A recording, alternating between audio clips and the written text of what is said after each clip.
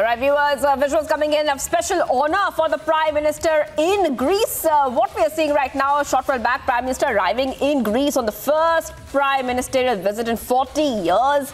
And visuals coming in all for a special honor for him right over there coming in on your screens. PM Modi arrived in the Greek capital from South Africa, where he had attended the 15 BRICS summit and held bilateral meetings with world leaders. And right now he is in Greece. We will expect that many talks will be held to strengthen bilateral ties between both the nations. So the Prime Minister holding a meeting with the Greek president a short while back, and this is on his one-day visit to Athens, talking about the success of India's lunar mission Chandrayaan-3, which landed successfully on the moon on August 23rd. And in that meeting which you see, the Prime Minister said that the success of Chandrayaan-3 is not only for India, but for the entire humankind all over the world, viewers. So this visuals coming in of the meeting that you're seeing between the Prime Minister Modi and the Greek president. Visuals coming in of that meeting there. And this is his official state visit to Greece. He has become, viewers, the Prime Minister has become the first Indian Prime Minister to visit Greece in 40 years since the former PM Indira Gandhi. Now remember, viewers, right now what you see is a special honor which has been presented to the Prime Minister and the Greece president honoring PM Modi. Visuals of that coming on your screen, viewers. Special honor for the Prime Minister in Athens in Greece. The Prime Minister held a meeting with the Greek president a short while back, and he highlighted the success of Chandrayaan-3. Let's go to Abhishek Kapoor, our senior executive editor, who's joining us on the phone line. Abhishek, a very, very special honor for the Prime Minister in Greece. Well, yes, and possibly the 14th or 15th that he has got in the last 9 years of his prime ministership, from Maldives in the neighborhood to UAE and the Saudi Arabia in the Middle East to Papua New Guinea in the Southeast Asian archipelago. So I think this is in line with the way Prime Minister is seen, the way his diplomacy is seen as, being a diplomacy of friendship, of assistance, of help in difficult times. And India essentially now it is seen as a friend in chief, as Prime Minister called it, from the ramparts of Red Fort, Vishwamitra.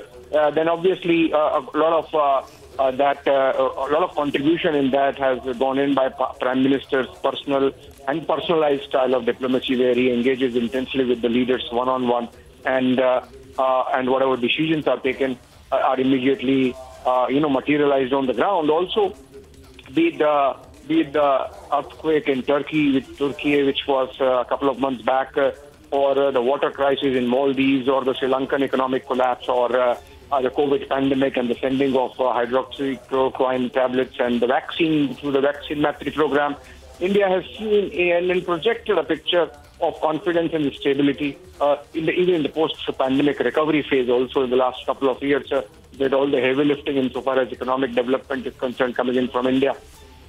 If you look at it, the Chinese are wobbly, and the Chinese economy is in dire straits. So I think the European economy just chugging along, and except for the Americans, which continue to grow at a fast clip.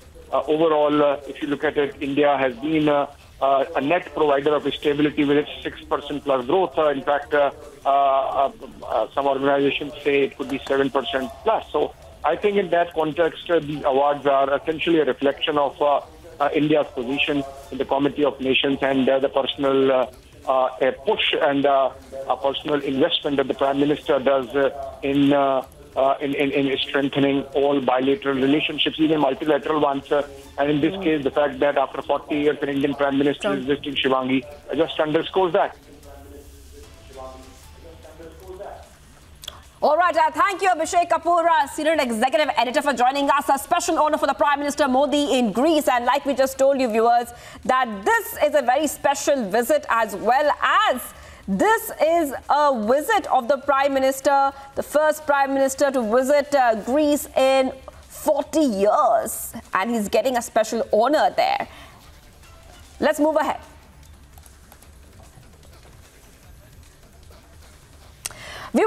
Former United States President Donald Trump surrendered in Georgia today in connection with the 2020 elections case. Trump was later released on a bond of $2 lakh US. Century Laminates gets you this report.